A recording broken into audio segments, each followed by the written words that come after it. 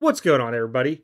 In today's video, I'm going to go over what I consider my top 4 pickups of 2022. Now, 3 of these items are PC for myself. The other one's one of them ones where I like the card type deal, and I'll explain more into it once we get to it. So with the end of the year coming very quickly, and I pretty much kind of shut down for tax purposes with doing a lot of stuff. Like my last night of any consignments with DC Sports is going off Monday night. So once that clears out, I do a few other things throughout the year in buying. I'm done for the tax year. I don't have to hurry up and stress like a lot of guys because I like to get my stuff done early. That way I have time to double and triple check numbers and stuff. But that's just my like little pet peeve out there with taxes and everything. So I highly doubt I'm going to find anything else out there that would make my list. And if anybody really knows me, knows I got like a top 40 list every year of cards. And as I pluck something off of it, I'll probably replace it, with something else that might pop up throughout the year. And I try to at least get 2 of those items each year. This year I was lucky to get 3. Now I do look and have saved searches on eBay when stuff pops up. I go to shows looking for the stuff. I look at different Facebook groups maybe once or twice a day, depending on what I'm doing. A lot of different avenues of trying to find stuff, Instagram, all that out there. So let's move into it here.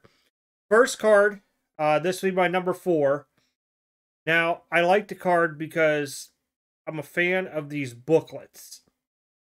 The piece is that I'm not a collector of this player, but I do like the card. So I'll show it to you guys here. You guys probably remember this. And I had to make a homemade case up on this. This is the Tribute, if I recall right now. Oh no, Triple Threads. Triple Threads Trifold booklet. Sorry, I see the big T up there and I thought it was Tribute. Ronald Acuna, numbered out of 5. Picked this up at the Louisville Sports Card Show. And, it's one of them cards I really like. I really don't want to sell it just because I like how these booklets, the 2 ends fold in. And it presents a lot better than a lot of the other booklets, just in my opinion. It kind of highlights the card itself in the middle. So a lot of times you'll see like a booklet here, and then you got your other booklet here. I like it where these 2 windows close in. Now I do usually will take offers on this. I don't put a price at anything when I do take it out to shows. Usually it's like a filler for the showcase type deal. And I still have hope in Acuna down the road. But this is just a really cool booklet. Plus I had to get a special, you guys can see it's not a mag, it's actually a screw down holder. These things are expensive out there. I think this one here was $15, $16. I had to buy a couple of them just to save on shipping. But really cool card. One of my favorites of the year because you usually don't see these cards around here at shows. When I saw it, guy gave me a good deal, took it, moved on with it. Next one, picked this up from the Monster this year. This here was on the checklist this year. This one here, and then you got the other Nolan Ryan, which is the Upper Deck Heroes one. I think it was a set of 9 or 10 cards, with one of them being autographed out 2,500. This one here is the Nolan Ryan 5000K strikeouts autograph out 2,500 as well. It is, if you look down this way onto the card, I don't know if it'll show it here. Right in here, you kind of got that chipping going on from the way it was cut. I still pick these up. I guess you could say I'm hoarding them. I don't know why. I do collect Nolan Ryan. One day I'm hoping I find one raw out there that'll get me a PSA 10, which I highly doubt will happen. But I have faith. I have faith into it.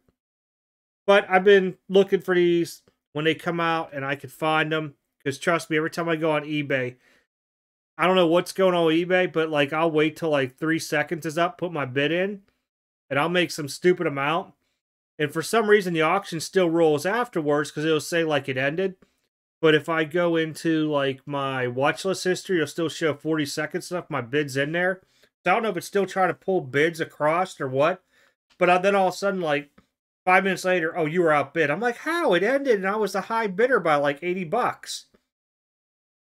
Makes no sense. But I finally got one this year. Another one, I should say. But I finally got to pick one up this year. So this is coming at number 3 for myself this year. Number 2.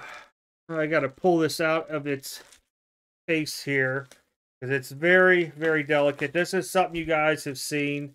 I was hunting these this year, and as you guys noticed, I did pull up many Barry Bonds autos this year. I just want to have one for my own self for later in life. Former Pittsburgh Pirate out there. I know he went back to San Francisco. Don't blame him with the Pirates organization.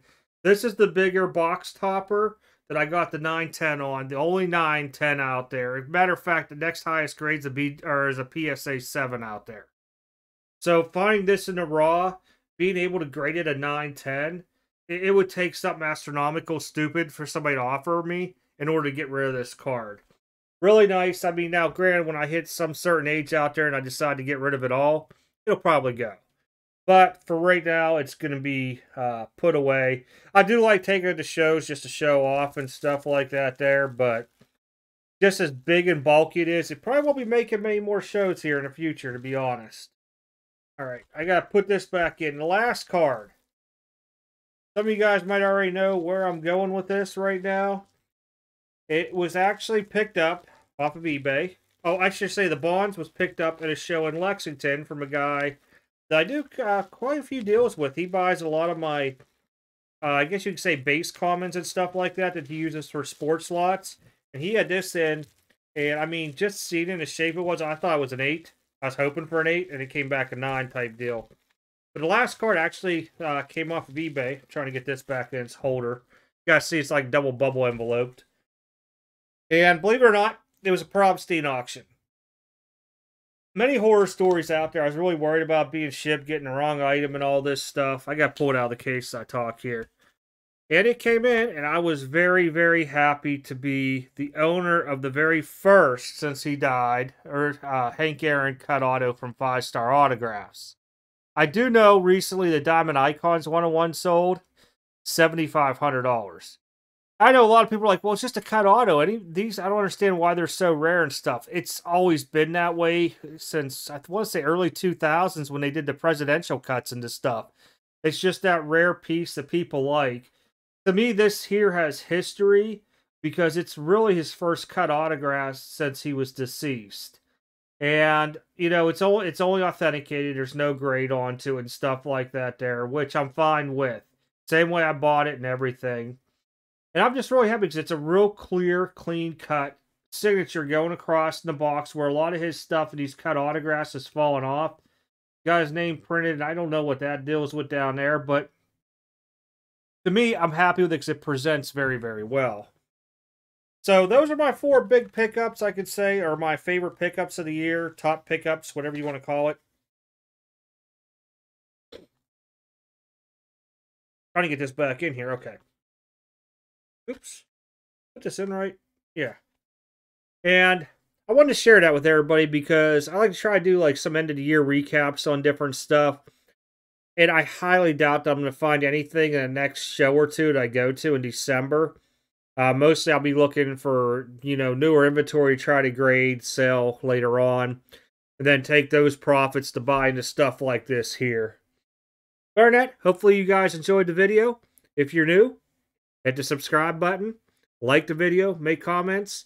What do you guys pick up this year? I always like hearing, you know, and seeing if you guys got Instagram or something like that where you guys got pictures posted. Put some links in the comments. Curious, what were you guys? Do you have a favorite pickup, top 3, top 5 pickups? If you do a video on it, put a link in the comments. I'll come check it out and comment back onto it. Other than that, guys, take care. Have a good Saturday. I'm going to get ready to get some more stuff here done. And it's time for the annual WWE Survivor Series event. Take care.